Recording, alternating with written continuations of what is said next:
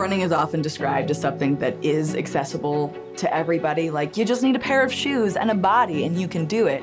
For amputees or other adaptive athletes, that is definitely not the case. It almost feels like a luxury.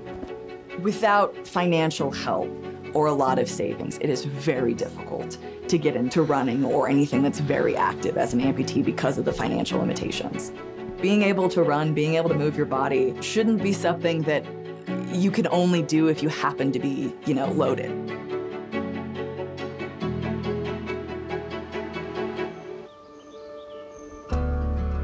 I grew up in a really athletic family. My dad's been a runner as long as I can remember, and my brother was really talented at soccer. And I, on the other hand, was the very unathletic other child.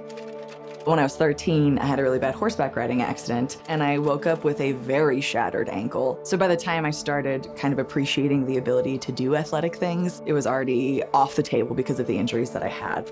It's not worth living surgery to surgery with a part of my body that is continuing to degrade and continuing to get worse, and that is not going to start getting better. And I eventually had to opt for a leg amputation for hope at a life where I could actually walk without pain, not be on a ton of pain medications. Shot. You are in the shot. Hello there, my beautiful, lovely internet friends. Welcome back to my channel. Thank you for joining me here today, where I am very excited to be sharing that I am going to be finally, at long last, running my very first 5K in like 2 weeks. As I was going through that decision process, I filmed videos of myself just kind of talking it out, just being like, here's where I am in the decision process, here's what I'm thinking about, and had this lovely little community supporting me in my journey, a lot of amputees, a lot of people who were considering it. And so I kept talking, kept making videos, and am now at the place where this is what I do full time. And so now I talk about everything from amputations to things that I'm really, really passionate about, like mental health and realizing that you're not alone when you're going through really difficult things. A year and a half after the amputation, I was able to do things I couldn't do since I was a kid. And so suddenly this whole new world of possibilities was opened up to me, and running was kind of the top of my list of I really, really, really want to try that. Getting a running blade is expensive. It's not something your insurance will cover. It's something that a lot of people save up years to be able to get.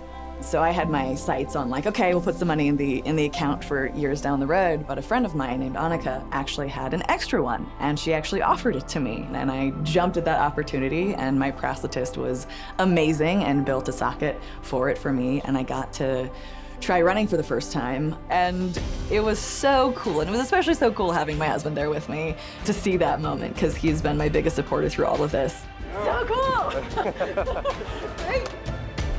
I actually ended up working with a company in Denmark, and they sent me a blade that was built specifically for me. And so in the last 2 months, I've been attaching that and trying it out, and I'm kind of working my way up to that 5K.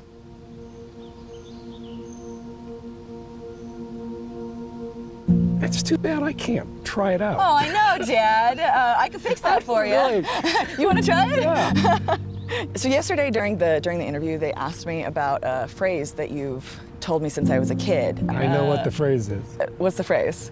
You can do anything temporarily. Yes, exactly. Everything is temporary. And I was talking about how that's really helped me with going through like amputation and dealing with the pain, and sometimes even just getting used to running. Most people facing life-changing events don't have a choice. Having to decide, most people don't face that. Yeah. I will say this, though. I've been very impressed that you've been able to make that decision, that you knew what you wanted, and you weren't going to get it with that foot. Well, let's give it a shot then. Sounds good to me. Yeah. When I fell off a horse, the owner of the barn explained a saying called cowboy up to me, which is basically bad things happen, you've got to get back on the horse, which you can translate to a lot of things in life. But in this case, it was literally like, when you are recovered, please get back on the horse so you do not live with this fear.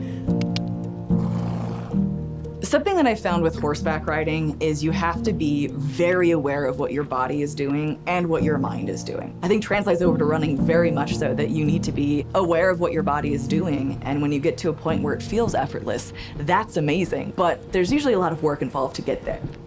I have my first 5K coming up in a couple weeks.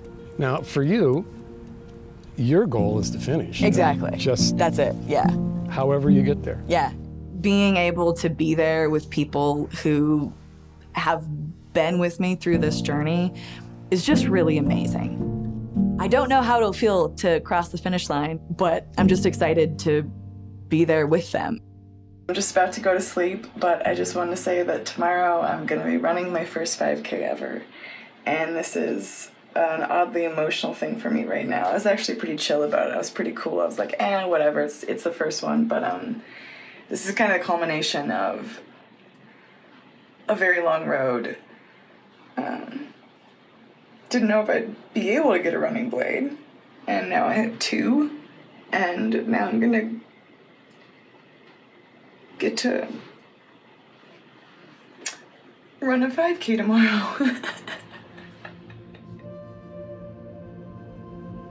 So sweet of you. Awesome, thank you, I appreciate it. This was actually worth it. Like, I went through a lot to get here, but at the end of the day, I am actually finally able to do the things that I have only ever dreamed of being able to do. Go! And they're underway! Being able to kind of start running alongside everybody else was very cool. Coming around that final turn, seeing everybody there was really amazing. Running's it kind of feels a little bit addicting. I found a lot of escapes in things like horseback riding where the world just kind of fades away and it's just you. And there's nothing else that really exists. And I felt that today, probably for the first time running, where I was like, oh, okay, this is it. I'm in my own world and I'm able to just feel my body move and breathe, and it's a beautiful escape. And I definitely want to do more 5Ks, maybe in the fall. And doing that, I absolutely know I can do a 10K. And it makes me feel like maybe a half marathon or a marathon one day.